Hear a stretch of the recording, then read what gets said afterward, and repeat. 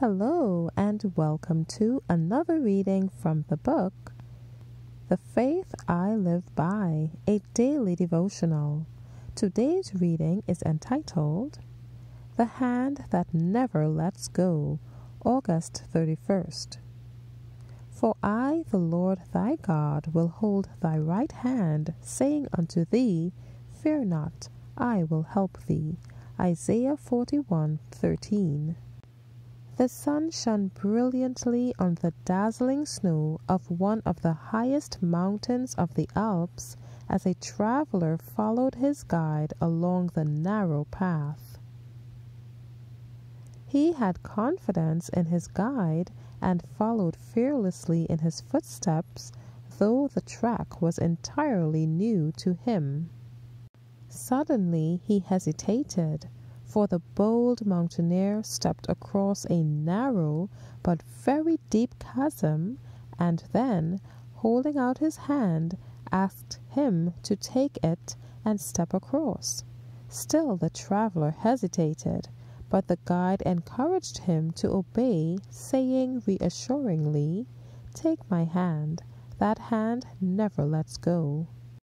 Dear young friends, one greater than any human guide calls upon you to follow him over the heights of patience and self-sacrifice. The path is not an easy one.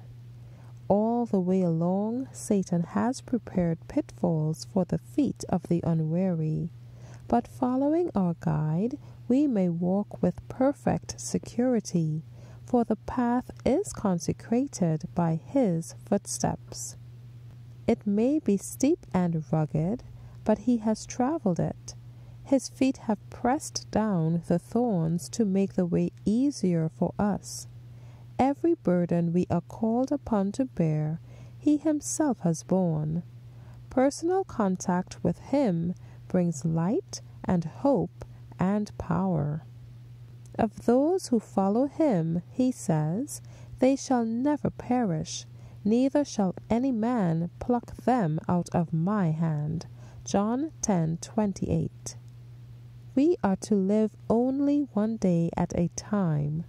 We do not have to do the work of a lifetime in a few hours.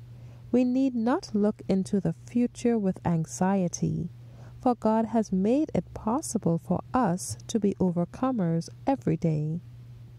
By the exercise of living faith today, we are to conquer the enemy. We must today seek God and be determined that we will not rest satisfied without his presence. We should watch and work and pray as though this were the last day that would be granted us. If you are right with God today, you are ready if Christ should come today. Thank you for listening today. I trust that you have received the message God had in store for you. God's peace be upon you. Maranatha.